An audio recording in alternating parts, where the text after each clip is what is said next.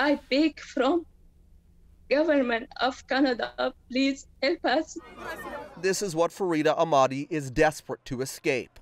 Malnutrition, intimidation by the Taliban, and economic collapse. The former journalist fled Afghanistan and is now in hiding with her children, desperate for a Canadian visa to be granted.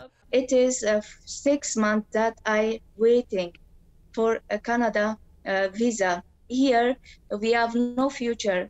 Ottawa has pledged 40,000 Afghan refugees will be allowed into Canada. So far, a fraction, just 7,000, have arrived. Sheila Kwaomi is one of them. She arrived in Canada in September and is now safe in Calgary, but has family she is still worried about back home. The situation is very bad in Afghanistan, and my rest of family, rest of my immediate family left behind in Afghanistan, that I'm completely in trauma in these days because I don't know what will happen with them. 23 million Afghans are now at risk of starvation.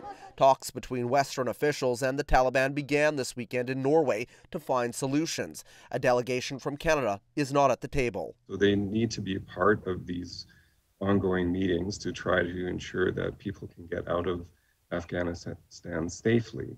Right now, the process for refugees trying to come to Canada is complex, bogged down by red tape.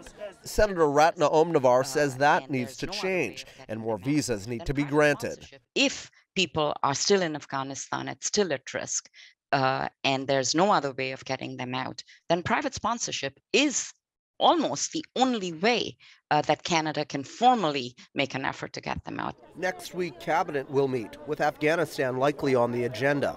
As one of the worst humanitarian crises in the world deepens, the need to simplify the process of those trying to escape to Canada becomes more urgent by the day. Travis Stanresh, CBC News, Ottawa.